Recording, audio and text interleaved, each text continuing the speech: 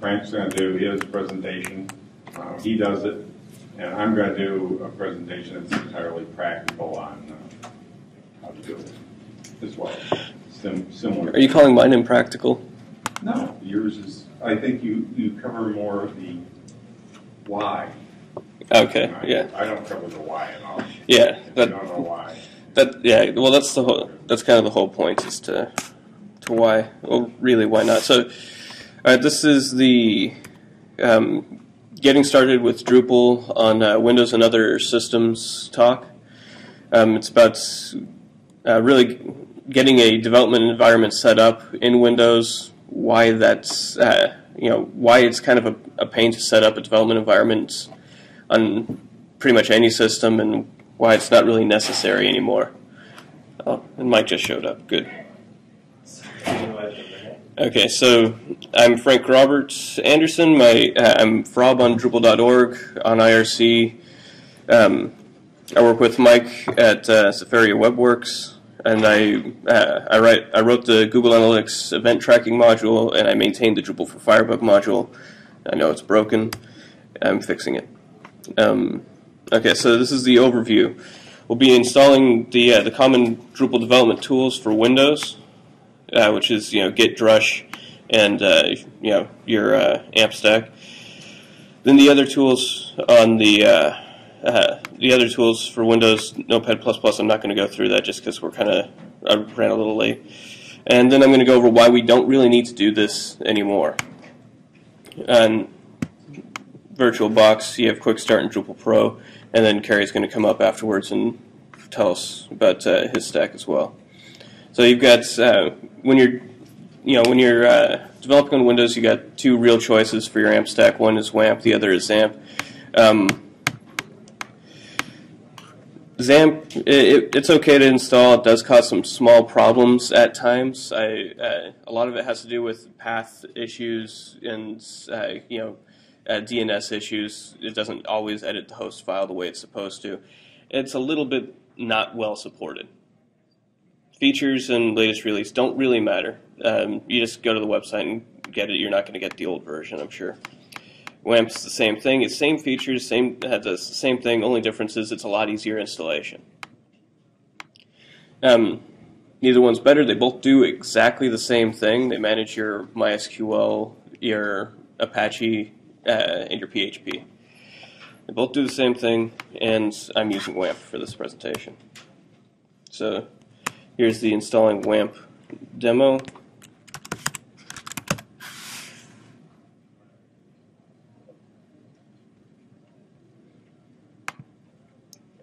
Alright, so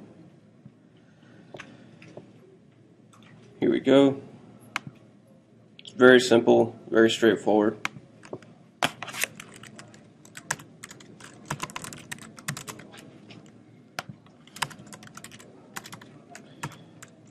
First thing is to be able to type. Just come in here, Google for WAMP. You'll find it. Now the thing about installing WAMP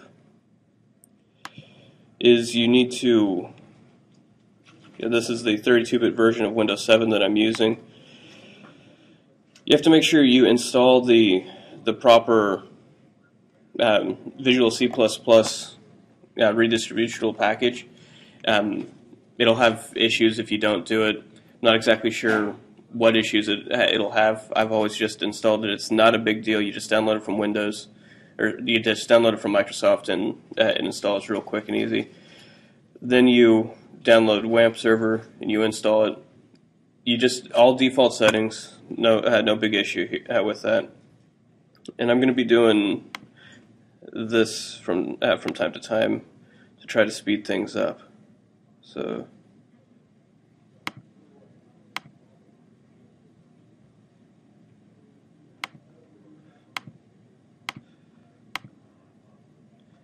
So I've already, I'm using VirtualBox here to do this. You'll notice I'm running a Macintosh computer to do a Windows installation, and the reason for that is I use VirtualBox for most everything. that's really what this is about. Is we should be using VirtualBox. You see that I've got this kind of set up here as we go along. So now I'm going to be moving over to the WAMP already being installed.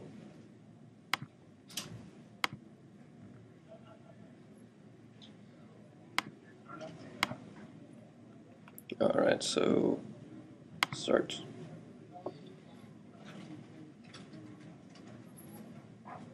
It's a bit of a fast forward here, but so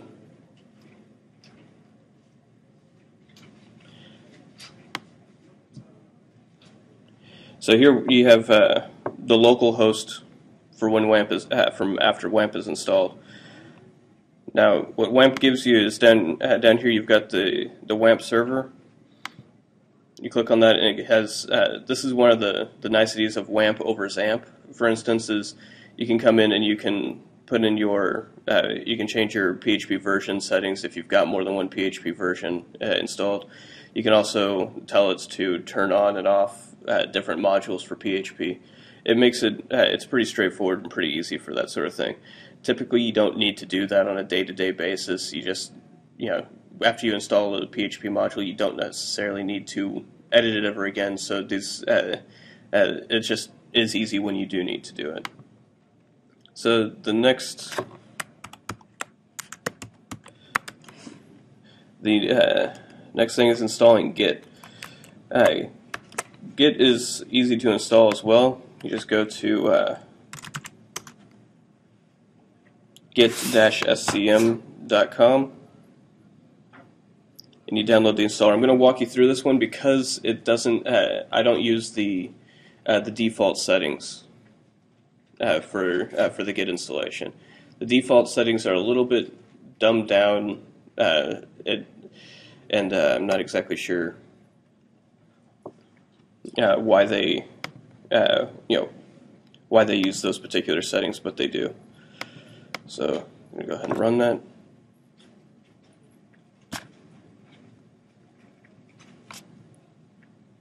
What does Git?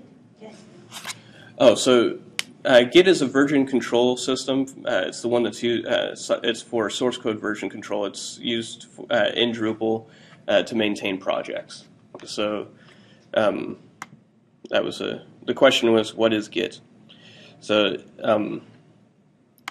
are you familiar with source version control? We have VSS. What did you say? VSS, Visual Source Saving. Microsoft. Oh, okay, yeah. Sorry, not familiar with. Wasn't familiar with that tool. That's That's the closest yes that yeah. I Okay, yeah. So yeah, that's it's along the same lines. The main difference is I'm not sure, but because main differences would probably fill a book. Okay, so Gary says the main difference is they'll fill a book. I'm repeating because we are recording this, although it probably heard you. Okay, so here we have we have some of the things on here. Advanced context menus. This is all. That's all default for that. That's default here. Here's where I change it.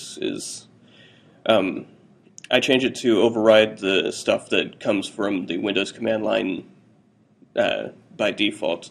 So what this does is it changes find.exe and sort.exe to things that work better for Git.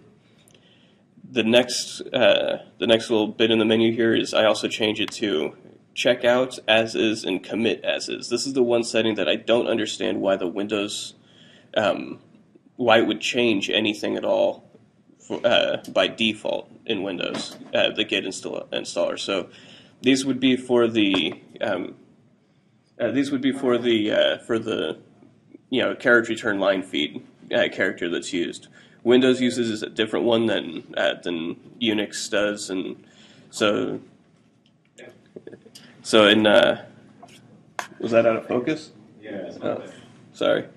Yeah. So what I do, I change it to this, which is you commit it exactly as it's written, and you check it out exactly as it's written. So it doesn't do any of those conversions or anything for you.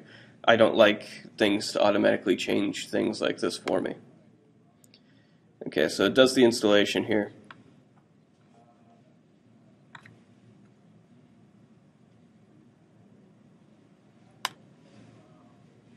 And at this point, I'm just going to actually hit cancel, because just like before,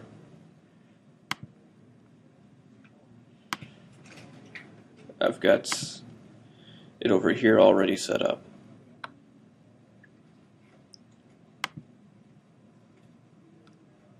It's telling me I've got a problem. So we get to watch a different progress bar instead of the Git installation progress bar.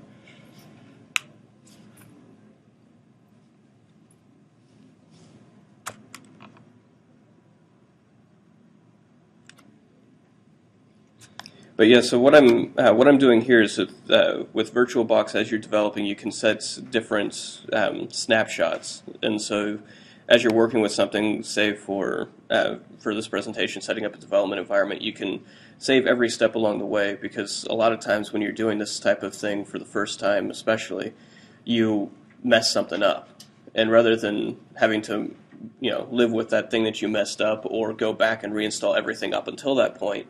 You can just go back and forth along this. So, how am I doing on time, Kerry? You have 10 minutes. 10 minutes. Okay.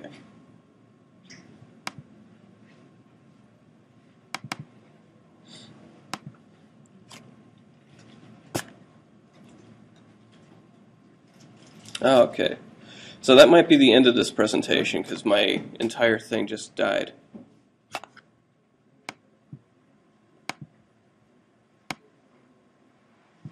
Not very good for a VirtualBox. Okay, so I'm just going to go through the slideshow then.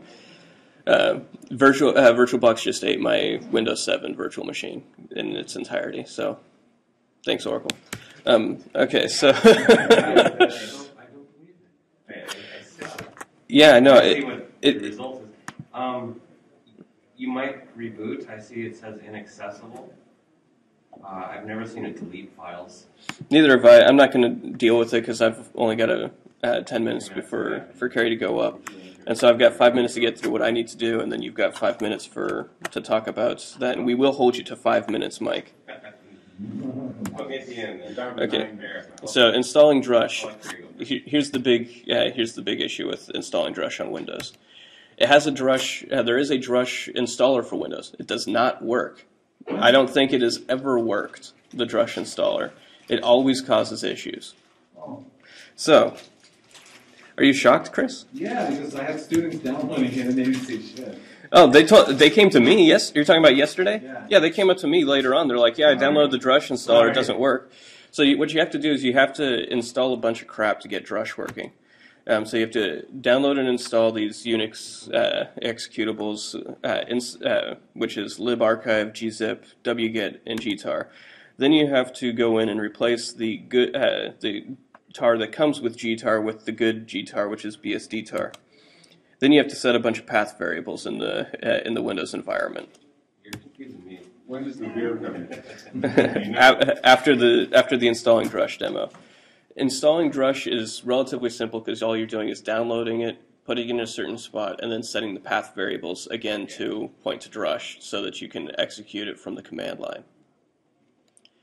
This is where I would be showing you some command line stuff, but it's not going to work. So making Drush work, just what I said, install prerequisites, install Drush, set up the Windows path environments, and then cross your fingers and hope that it works, because it doesn't every single time. Oh, because it's Drush. Well, On Windows. Because it's Drush on Windows. So it's the PHP version, the Drush version, all of these things matter. And it's not always going to work for you. So that's what you get for supporting Microsoft, because Microsoft is a company that was built on the work of better and more creative unicorns and blah blah blah blah blah. Building development environments sucks. It just sucks. So it doesn't matter what system you're building it on, be it Apple, be it open source, Ubuntu or Center, whatever you're building it on. It's not it always sucks when you're building your development environment. You just want to build stuff, so you don't need to do this because VirtualBox does it for you. And almost, you'll see you've already seen the almost because of this right here. You do get issues. sometimes. So the future, development environments is our pre-built systems. There's Quick Start, Drupal Pro, and Carrie's going to go through his. Clever name for mine, but it's free. Oh, so free super duper development environment from Carrie. Not super duper, it's just super. All right, so they make it easy.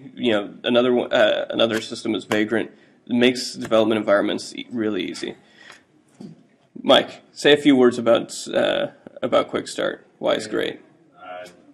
Or not Quick Start, Drupal Pro, right? Both of which they're both relevant. The main difference between the two is the desktop and the version of Ubuntu, and they both get you developing Drupal in 5 minutes.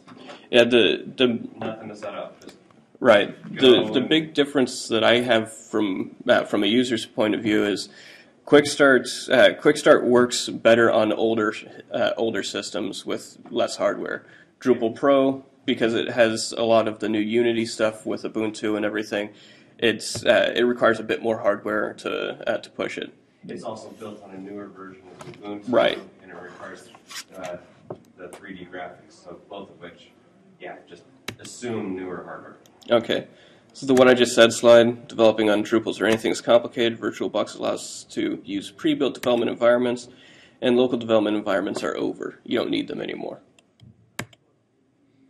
Here's a bunch of links. This is if you want to go through the steps that I almost went through.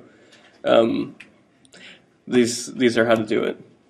And then at the bottom, that's my contact information. Okay. I will stop.